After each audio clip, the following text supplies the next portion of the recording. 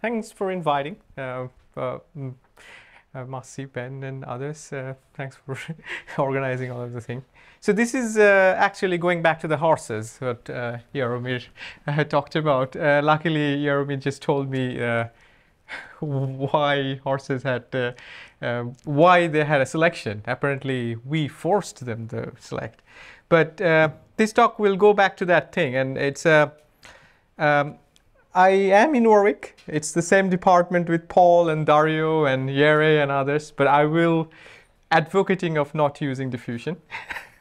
And so my work started with collaborating with Andreas, who is a professor in Austria, and they had like do similar sort of things. I think given a lot of you know about population genetics, I'll skip that, but I'll go to the picture, the sort of data they collect. It's more about the Drosophila, the flies. So they take a lot of flies, they put into this, whatever it's called, and then let them breed for generations. I think they take, they do for 100 generations of breeding them. I think it takes 4 or 5 years. And then put these poor flies to like extreme heat or lots of lights or all sorts of weird situations. And then they, of course, that every generation they're sequencing them. So then they check whether the sequences of the genes, things like that, has changing. So here, the 0, 30, and 100, these are like different generations of the flies. And what you get, like each of the rows here, so it's a haploid individual. So each of the rows, you get this sort of configuration, ATCG, which you have learned in our high school. And then you get the SNPs, and you can get to the haplotypes, and then you get allele frequencies. So now the question is, if there is a selection due to this extreme heat or extreme sort of like lots of light, is there a change in the allele frequency? So if you have a change, you will see that, so in this case, you can have different alleles. So I will talk about multi-locus setups, like when you have 2 locus or 3 locus. Jaromir's talked about 1 locus. We will also first talk about 1 locus. So let's say you have these different allele frequencies, and one of the alleles had a selection of 0.05. Then you see they kind of going up. And then all of the others, which has not been selected, they stay kind of neutral around where they started frequency. And to note that this frequency has to be sum up to 0 to, 1. So they are restricted in between 0 to 1. That's why the whole Wright-Fisher model is restricted, and then the diffusion and all these things gets into trouble. So traditionally, when people start thinking about, they came up this equation of evolution of the haplotypes is like a discrete time multinomial distribution, okay? And that's, I think, still holds, as because when you are dealing with 100 generations, it definitely is not delta t not going to infinity, not going to 0, and then you have not n going to infinity many generations. So justifying a diffusion in these sort of setups, and most of the genetic time series data you get, is rather difficult. So I will kind of try to advocate that, and I will say why using diffusion in these sort of setups are a little bit difficult. So you can also go to 2 locus extensions when you will have many more haplotypes. So in this case, 4 haplotypes, and you have recombination. So we consider all sorts of setups. I'm not explaining what the recombination rates here means and how they affect, but it makes inference much more complicated of the selection coefficients. But I mean, this is a 2 locus extension, and you can actually construct a diffusion equation for all of these cases. I mean, you have a 1 locus case, 2 locus case, 3 locus. All of them can be written down. In recent papers, I think like Jaromir mentioned about the Hay and Beaumont, their work, where they actually use a 2 locus Wright-Fisher diffusion equation underlying a hidden Markov model. And so you can just take a limit and you get a diffusion equation like that. But the most problem, why the diffusion equation is problematic, one thing, firstly, Jaromir mentioned that they're in this restricted domain of 0 to 1. So if you just run Euler Maruyama, they're going to be wrong. Like you can correct all sorts of things. I know Masi tried to tell me that they can be done, but they're going to be always STP bias. Secondly comes the Paul and Dario's method, which is exact simulation. They work, but I mean, for specific setups, like when you have a selection, you need to go to Jaromir. Jaromir's difficult math. I don't understand all this math. But the main difficulties is that they are also rather slow. I mean, you just try to simulate them, it takes quite a long time. So if you are just using those sort of models as a simulator model, it's not going to be flexibly easy to do.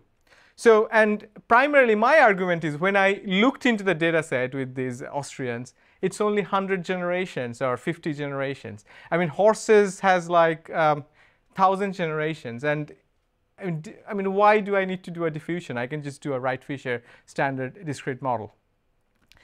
So the question is that if I have one locus, two locus, multiple loci, can I infer the selection coefficient? And if they have recombination and the problem is much more difficult, can I still infer the selection coefficient? So we'll try to address it. The main difficulty, we know that likelihood is intractable. So what can we do when you have a likelihood intractable? In a nice talk by Arno, he was pointing to some of the new directions. I think like my methods I will propose, they will touch some similarity with Arno's methods. So I know that standard posterior is inaccessible in a Bayesian setup as because I cannot evaluate density, but I'm hoping to be able to simulate from the data. So if I don't consider diffusion, then I can go back to the multinomial setup, so I can simulate from the data. So there is no mistake. I should be able to use it. So then I have a simulator model for which I can simulate data but don't have a likelihood. And this is a setup, I mean, before going into the Wright-Fisher, I have all my life has pretty much worked with the likelihood for inference. Generally, I always said, use ABC, approximate Bayesian computation. And I have written a Python package which kind of covers all of them. But after working almost 10 years, I realized I now tell that don't use ABC. With the same student for the same problem, we tried to use ABC. The two main bottleneck is that first you need to come up with the summary statistics, which makes meaning for that data set. Any theoretical consistency results you see for ABC assumes your summary statistics is Gaussian. So I mean, where this comes from, I don't know. Secondly, ABC do not really scale up for parameters which are very high dimensional, more than 10 dimension. I think like one paper with Richard, we dealt with like 15 or 16 parameters. That's the highest parameter dimension I know.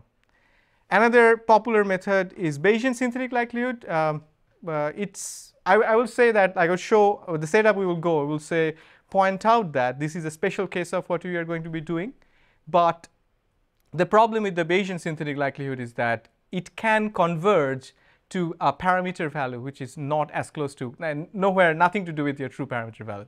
The reason being it's not a correct sort of scoring rule. So we'll just point to that.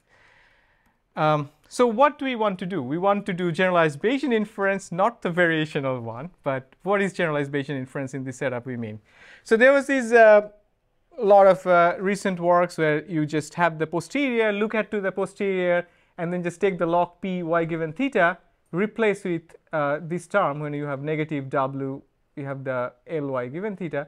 So what is this L? So this is the loss function. In Arno's talk, he mentioned that L2 loss. But should we be choosing the L2 loss? But what loss should you choose? And what is the justification when you choose a loss and you give the posterior distribution? Where does it come from? So we thought quite a bit of that. So there are advantages, drawbacks. I'm not going to so much. We can talk offline about them. But let's look into the choice of loss. How do we choose the loss? Then looking into literature, so we bumped into a lot of work by one of these famous statistician UK have ever produced is Epi David, which was in Cambridge based. And he always talked about scoring rules, minimum scoring rule estimator and then frequential scoring rule. Somehow it never been taken up. So the main idea, which was more popular in the meteorological community, where we actually learn from the meteorologists, not from the statisticians, that's because statisticians forgotten about the scoring rules. So the meteorologist told me that there is something called scoring rules. What is a scoring rule? Scoring rule is like you have a distribution p theta and you observed y, which is your observation. So how do you measure that your predicted distribution matches your data? So kind of it will tell you is your model or the simulator model is good enough. And that's they call scoring rule. A nice thing about there are scoring rules which you can estimate. You can get an unbiased estimate of the scoring rule if you can sample from the simulator model of the p theta. And they have a huge literature. I mean, not just suggesting some scoring rules, showing consistency results and geometry of the scoring rules, like information geometry of those things. David has done a ton of work, so we just leverage on that.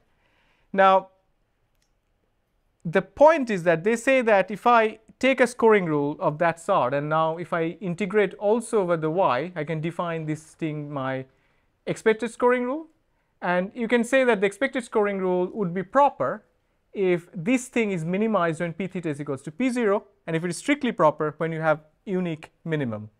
So under these two criterions, you can justify that if you do a minimum scoring rule estimation, then they would be consistent. So if you have a strictly proper scoring rule, if you're using your you will have a consistent estimation, or if you're doing Bayesian, this sort of scoring rule based inference, your posterior distribution will always concentrate on the true parameter value.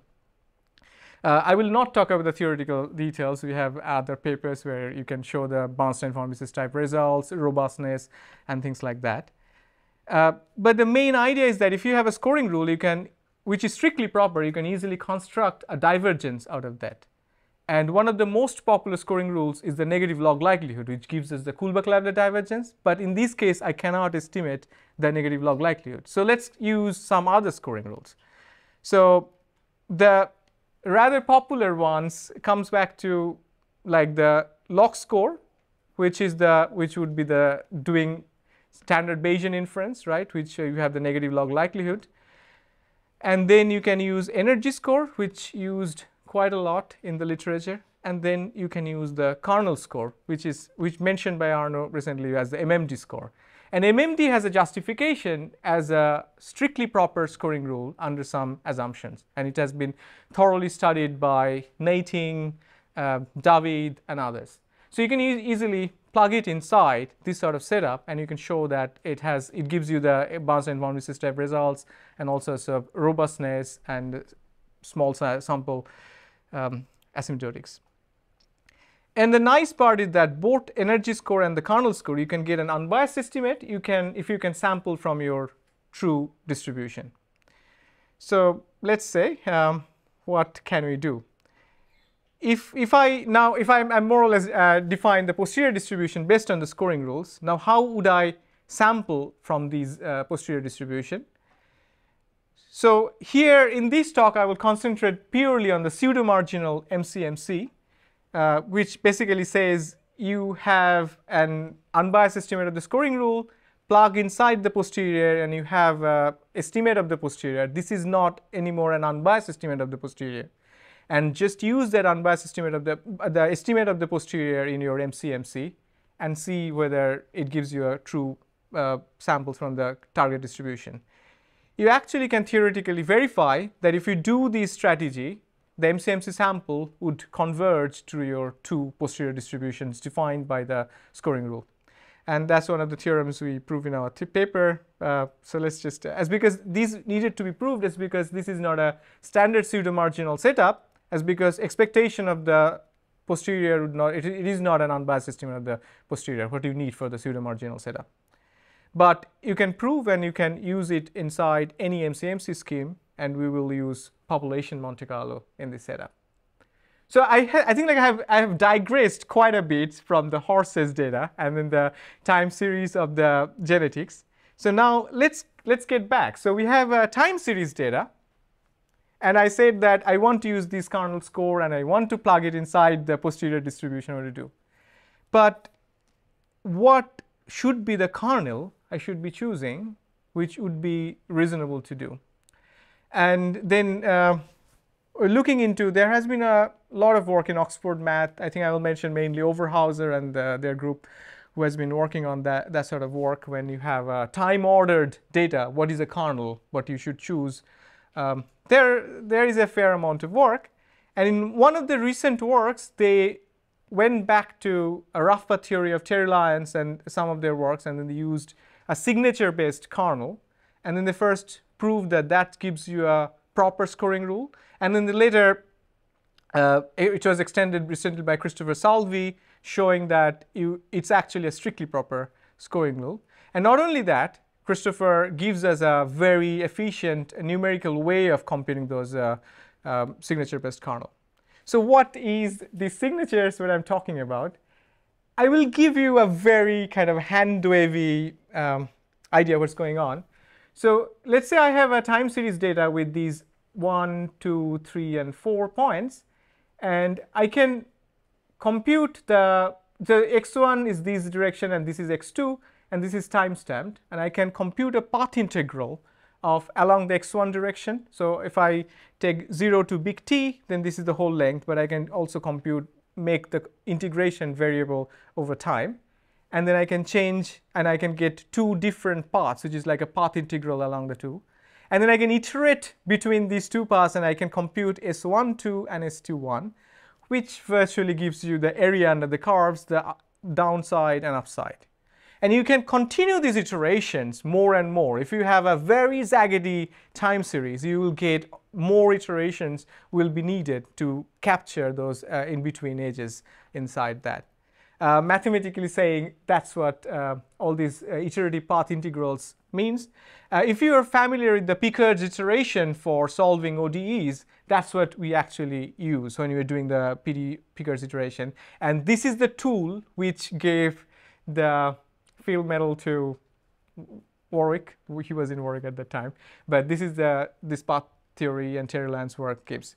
But you finally end up being this set of summary statistics, which are called signatures. And this is an infinite dimensional summary. There are theoretical works showing that this gives you moments for your time series data, in a sense. And you can just compute a kernel on that. There are theoretical proofs that this is a strictly proper score. So I can plug it inside this generalized Bayesian setup as a score, which would let me prove the theorem, which gives me the Bernstein-von Wiesechter theorems, showing that it converges to the true posterior distribution. And this holds for any time series. I mean, you can give me any stochastic differential equations, including complicated ones like the Wright-Fisher one. It still would work. So I know I have 2 minutes more, so I will just try to do some comparison results, and then finally end up showing how does it work with the horses. So I compare with the work of Hay et al. 2020. There are other works, I think, but this is the only work which considers two locus setup. They actually solve a Wright-Fisher diffusion with Euler-Maruyama discretization. I don't know how they actually correct. It was, but I don't want to comment. And then they plug it inside a hidden Markov model, and then they gives us an approximation to the likelihood. And you can do MCMC with that approximate posterior. So this is how the result. So what I'm showing here, it's actually the predictive performance after the inference. So the blue line. So if I mean I'm computing another kind of score. So if the score value is very small, I know I have done well.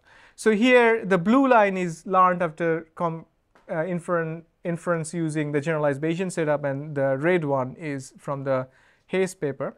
So we get a very concentrated posterior on the true parameter value, and it gives you a very good predictive performance on the data set you have used. And here different examples are over. So it is a two locus case, so you have like two different selection coefficients. You can take different sort of selection coefficients. It works overall in general setups quite okay. Some tables. I think this is a three locus case. And we also generally, I mean, there is no other work, so you can do for three locus case, but it can easily extend to three locus case. In any locus cases, it would be easily implementable. You don't really need to think of. Finally, the horse data now has been explored quite a bit. So we know there are two loci which cause the golden color in the horses. So they were selected. So does it perform well? So in this case, we consider again the reference of the Hayes paper. So I think the red line is the Hayes true parameter value, and then the black is the one our map estimate, and this is the whole posterior distribution we get. So I was quite impressed when the students showed me this posterior distribution. This looks rather nice and things like that. I think like that's more or less it. Before concluding the last 30 seconds, I will comment connecting one thing with Arnaud's talk. So in this case, we had a simulator model coming from the Wright-Fisher diffusion, and but but the problem here is that we cannot differentiate the simulator, as because there is a thresholding due to the boundary problem. So this is a setup where simulators are not differentiable. But if the simulator is differentiable, as Arno has been showing, so one advantage you get that if it is differentiable, you can easily get an unbiased estimate of your gradient. So then you can use in the stochastic gradient MCMC or PDMP type methods, which in some of our other works we have shown that if you have a model like that and you can use all these gradient-based MCMC, they scale up very nicely. I mean, you can handle 100, 200 dimensional parameter space, nicely concentrated and rather fast. But that's more from me. Yeah, happy. Thank you. I have a question. I've studied in Copenhagen for some time, and they use another name for this thing, I think, because it looks like I don't exactly understand, so I'm not sure. I don't want to say stupid thing, but they call this thing estimating functions. Yeah, I mean, so basically, if you're just doing the minimum scoring rule estimate, you get the estimating equations. Yeah. And that's, I mean, they're calling us because AP David called it estimating equations. Okay. Yeah. And then you focused on the fact that they are consistent, but you have said very little about the variance.